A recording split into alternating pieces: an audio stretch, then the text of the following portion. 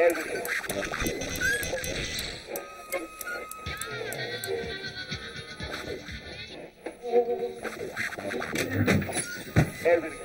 it working yet, maybe? I'm having trouble with the tuning. There must be a storm brewing. It's nearly 3 o'clock. That's it then. And welcome once again to Witches and Wizards Everywhere. My name's Icy Stevens, and I'm here with the quiz show that puts the sauce in sorcery, the Witchy Hour. He's so dreamy. You told me you'd never seen him. I have now, look. Ooh. And he's got a dreamy voice too. This week's captivating contest is taking place right here and now at the Salamander Witch School, who this week are challenging our mistresses of the art and 4-times champions, the girls with notions of oceans of potions, Pentangles Academy, under the leadership of their team captain, Deirdre Swoop. Salamanders. We'll swallow them whole. Charming. There's confidence for you. Let's hear it for the mighty Pentangles.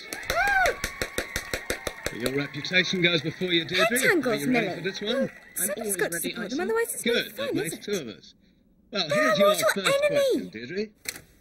For a truly superior witch education in the traditional style, choose Pentangles, cited recently as one of the top 10 centres for sorcery. A brochure like this must have cost a fortune.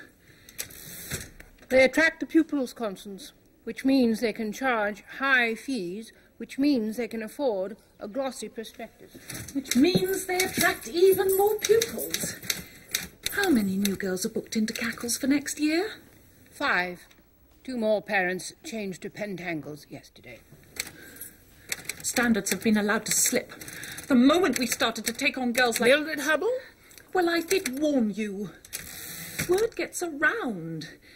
And then the parents of high-flying young witches... Like Ethel Hallow? ...decide to send their children elsewhere. Pentangles gets the creme de la creme and we're scraping the bottom of the barrel.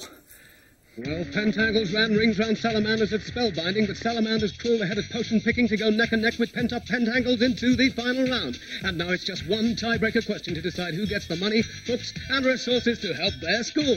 Come on, listeners, let's hear a cheer from out there to in here.